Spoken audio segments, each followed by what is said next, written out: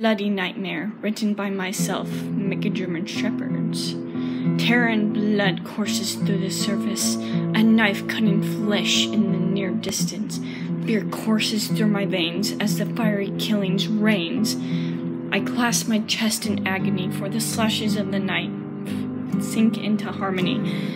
Blood continues to spill towards my feet, turning the floor into liquid crimson sheet. It curls its blackish red fluid onto my legs, climbing with its solid oil, in which it begs to pour into my mouth, pouring in and out.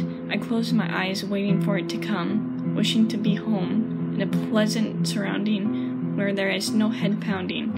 Please let this nightmare end, to have a company with a friend. I open my eyes and see nothing but the blue skies. Am I in heaven, I ask, not knowing what will come to pass? No, it wasn't heaven, in fact, for it was the opposite when things attacking me with violent rage, tearing my legs off like if they were a page, that the fires of hell will rain to open a space for a soul to gain. As I was agonizing the idea of my life, there was more stabs of that slashing knife, making my lungs give out one more heave, for I hope to leave this godforsaken place, of which I hope will erase.